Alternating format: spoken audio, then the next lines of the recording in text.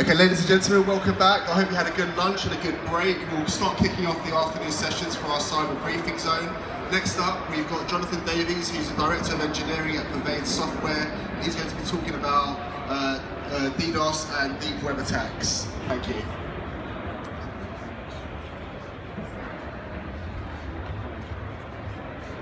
Hello everybody, can you hear me? Is that better?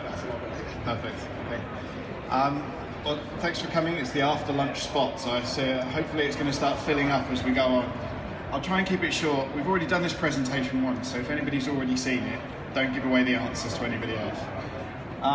The idea that we're going to talk about today is the emerging threats that are coming through, new threats that are proving ever more difficult to detect, ever more difficult to block, because one, they're coming from sources that are anonymous, i.e. the Tor network, and two, they're running new types of distributed denial of service attacks, very, very, very difficult to block. My name, as we covered, is Jonathan Davies, Director of Engineering for Pervade Software.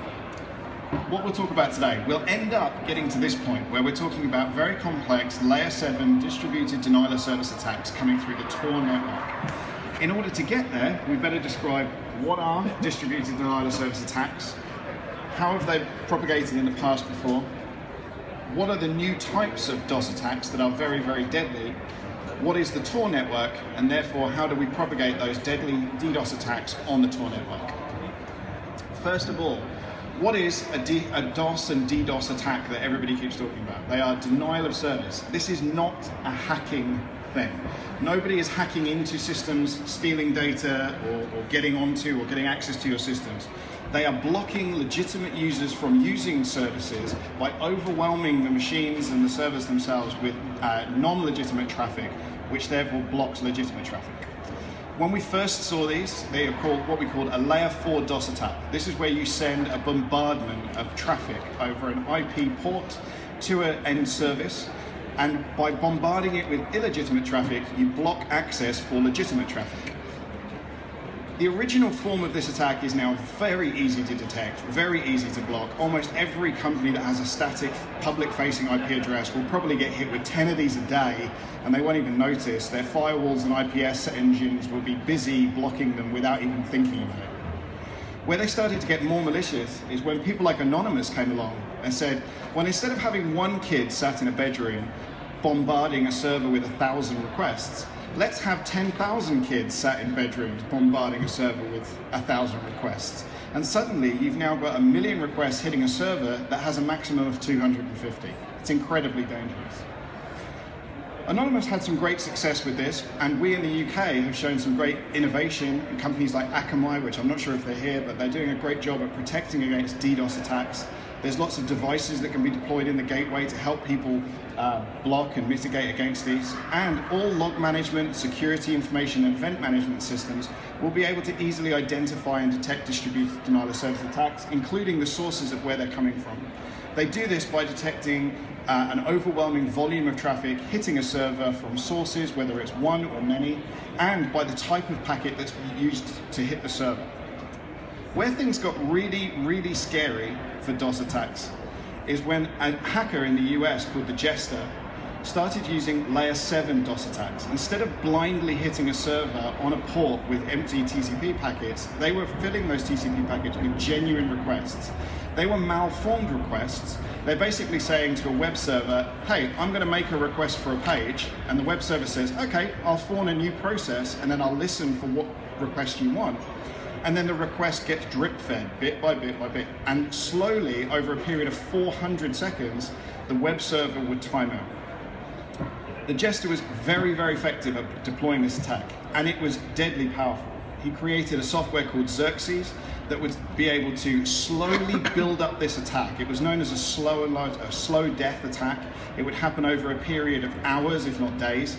And it would slowly take down even the largest of networks. He took down WikiLeaks for 24 hours, and we're talking WikiLeaks at the height of their infamy.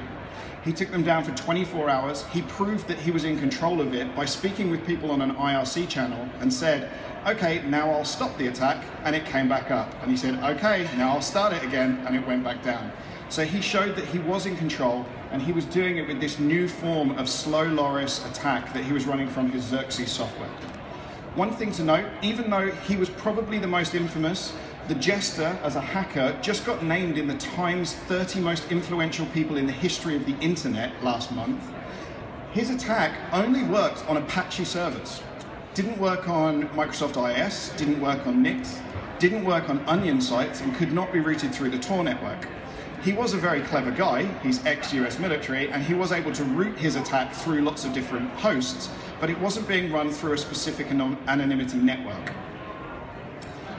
So, what is the anonymity network? Tor. It stands for the Onion Router. It's named after the original protocol. It's effectively multiple layers of routing and encryption that allow a source and destination conversation to be protected from each other. So, when there is a conversation between a source and a destination, neither the source or the destination know who each other are.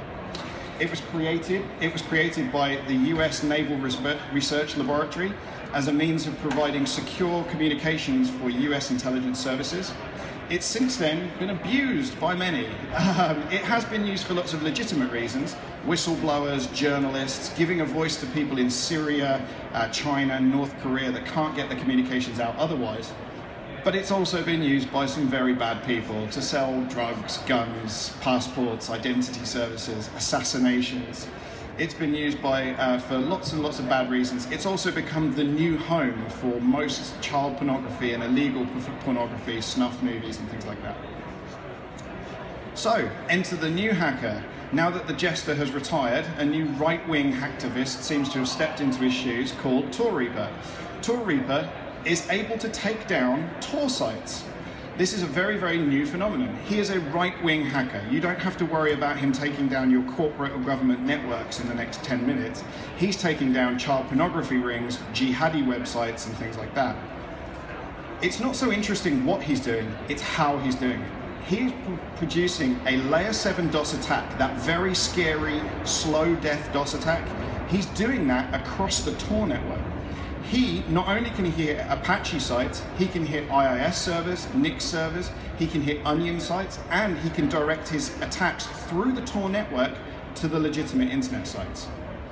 Not only that, his program is not written in a low-level machine language, it's actually written in PHP, which means it can be deployed onto any Windows, Mac, or Linux system, be it a laptop or a server, and he can provide distributed denial of service by launching his attack from multiple servers to the same target simultaneously.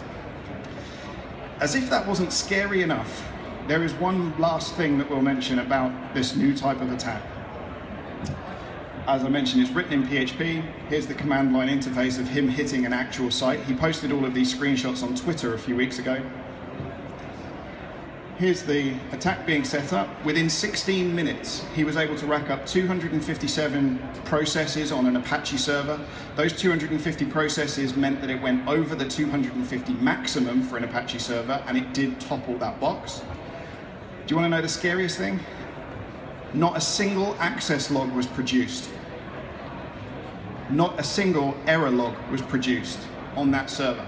So every corporation, every government right now, their primary source of detecting attacks is to use their log management or their security information event management system to pull in the logs from their Apaches, pull in the logs from their servers, and say, hey, we're being hit with a DOS attack, we're being hit with a slow and low attack, whatever it may be. This is not possible with this new type of attack. In the 16 minutes he hit this box, he launched 257 processes, he sent over 16,000 packets of information to this box, not one log was produced. This is the new level of threat. It's not being targeted at governments and corporations yet, because it's in the hands of a right-wing hacktivist. But if this guy can create it, if we can emulate it at Pervade Software, which is what we've been doing a lot of research on recently, I'm sure that some kid in a bedroom somewhere is going to invent it, put it up on GitHub, and you'll all be getting DDoS attacked with it shortly. If you'd like to learn more about this attack, if you'd like to come and have a look at the source code for this attack, or you'd like us to attack one of your servers for you, please come and see us. We're on stand 226. If you'd like to understand how to detect one of these attacks, we'd be very, very happy to run you through it.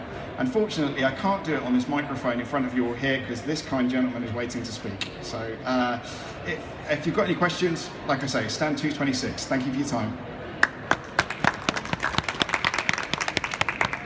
We've actually got a couple of minutes for questions and answers now. If there are any questions from the floor. Are there any questions? Or maybe they'll rather ask you in person. Stand 226 is going to be very sparse. Excellent. Yeah, if there's not any questions, I think I've sort of explained it all out, so I'm happy. Thank you very much for Thanks, listening. Jonathan. A round of applause again. Thanks.